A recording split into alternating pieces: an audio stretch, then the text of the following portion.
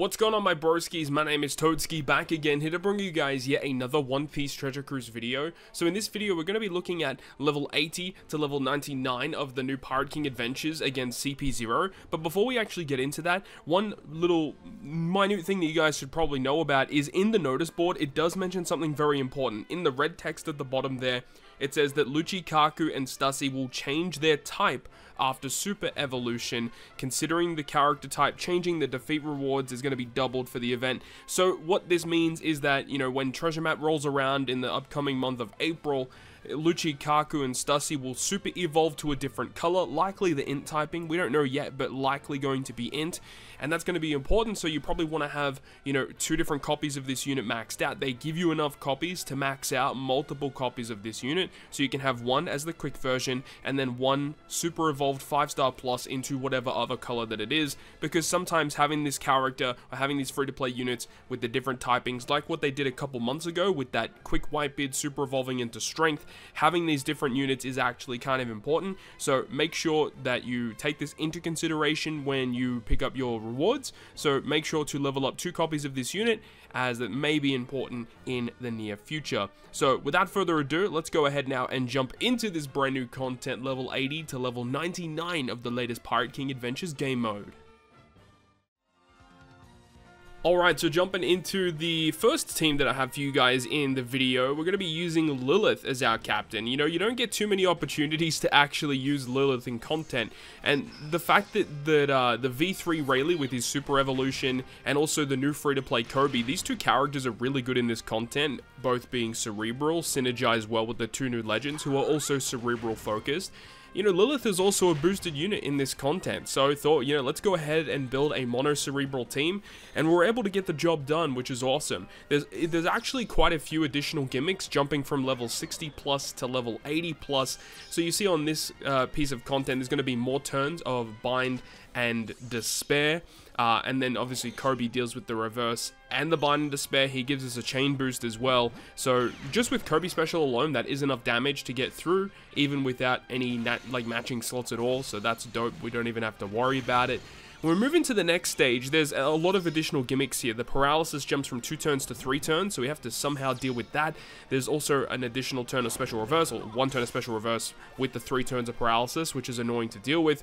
But also, your friend captain is going to be stunned for 1 turn. So the only way to get around that is if you have some type of effect that can reduce your crew's health, whether that be from a support or from a special ability that can reduce HP.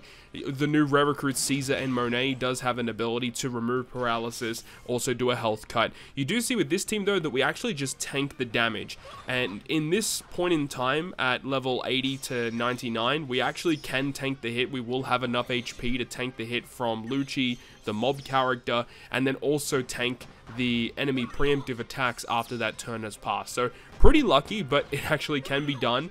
If worse comes to worse, we could probably change the team around a little bit in terms of the ship choice, but either way, it does get it done. And then when you move to the final stage, there's going to be 5 turns of resilience, 5 turns of special bind that you have to deal with as well, and then the burn is going to be buffed up to 4 turns. The chopper's really good here because chopper does remove 4 turns of burn, the special bind as well. The resilience is kind of annoying to deal with, but with Lilith we don't have to worry about it because Lilith's special ability will last for 3 turns, that end of turn damage that we can carry into the final room, and that gives us actually a pretty solid amount of damage. And then also with the Lilith special abilities on the final stage, we can use the super type to get an attack boost. The secondary Lilith can transform it to become a double stacking attack boost, and then use a secondary super type to get like 2 different attack boosts at the same time. Lilith also providing an orb boost. We have the Shanks special to remove the enemy's resilience buff. You know, you don't specifically have to do that, but we also get chain boundary from Shanks as well. But one of the things you have to be very, very cautious of is that if you use like V3 Rayleigh to grow through the barrier, that end of turn damage doesn't actually go through the barrier. You know, if you use Rayleigh's effect to hit perfects, it doesn't actually break the enemy's barrier, and that was one strategy I was trying to develop beforehand. It didn't work because hitting perfects when you're under that Rayleigh effect doesn't break that barrier, which is a bit of a shame, but nonetheless, this really cool cerebral team was able to get the job done.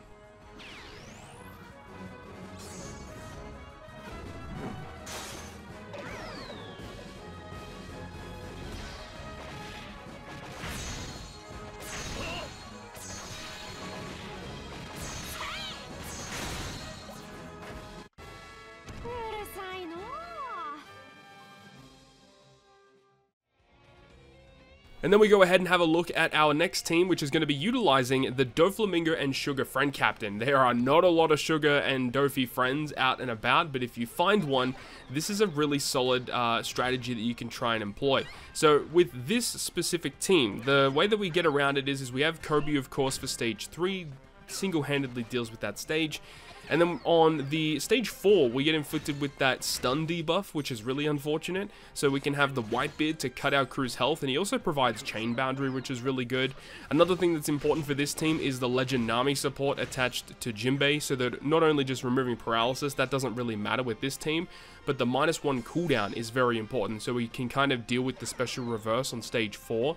And then Rayleigh's special gives us the full board of slots, the attack and all boost, bypass defensive effects for Cerebral, Fighter, and I think it's just for Cerebral and Fighter characters specifically, but the attack boost is for Cerebral, Fighters, and Slashers. So the whole team gets the attack buff, but only some of the characters on the team bypass the defensive effects.